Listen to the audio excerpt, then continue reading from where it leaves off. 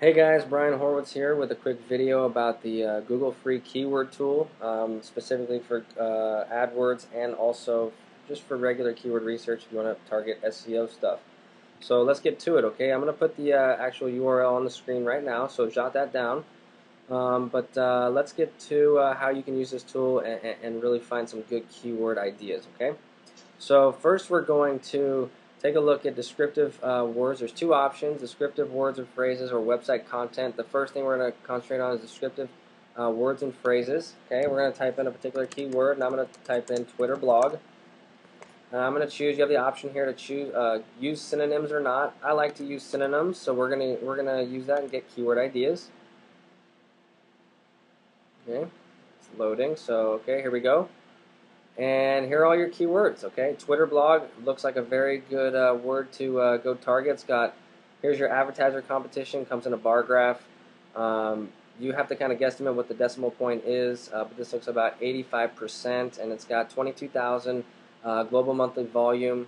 You have local search volume in September. All these words have not enough data, no worries, but take a look at this, the advertiser competition, and also the global monthly search volume.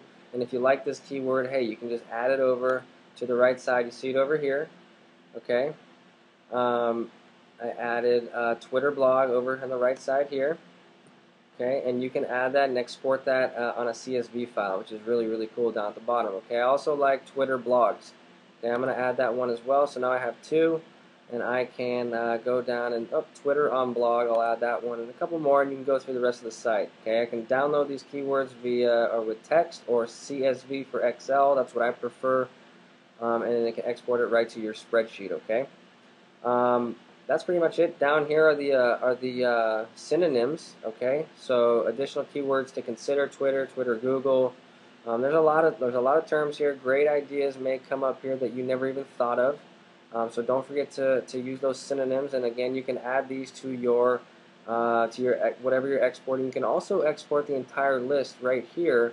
Okay, all 132. You want to add all 132 to a CSV or text file, not a problem. Okay, do the same thing down here if you want with your synonyms. Okay, and this is really, really a great way to go get good keyword ideas. Okay, so here's the other option for the Google free keyword tool, a particular URL, and we're going to type in mashable.com, which is, if you guys don't know what mashable.com is all about, you should definitely go check it out if you want to learn about social media and really understand it.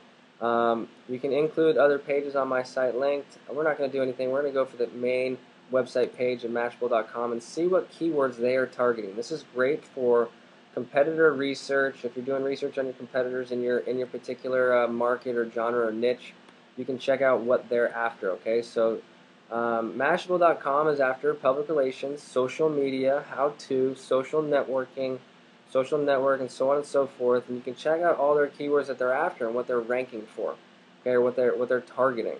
This is huge. Okay, if you want to beat your competition, this is how you do it. Okay. This is how you go out and you find out what they're targeting. Maybe they have some hidden gems that you want to target yourself, and you go out and you get to target those hidden gems as well. Okay, so social media blog, very cool, and they probably own this word. Okay, social media blog, 3,600 global monthly search volume, very cool.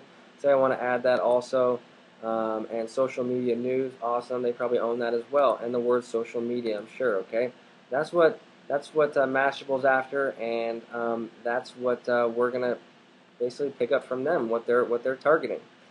So use this keyword tool and look for some other keyword ideas that maybe you haven't paid attention to, and you can really increase your results and increase your effectability when it comes to what keywords you're actually targeting. Okay, this is a huge keyword tool, probably the final keyword tool that I actually use. So go get them, have fun with the Google Keyword Tool, and we'll see you next time.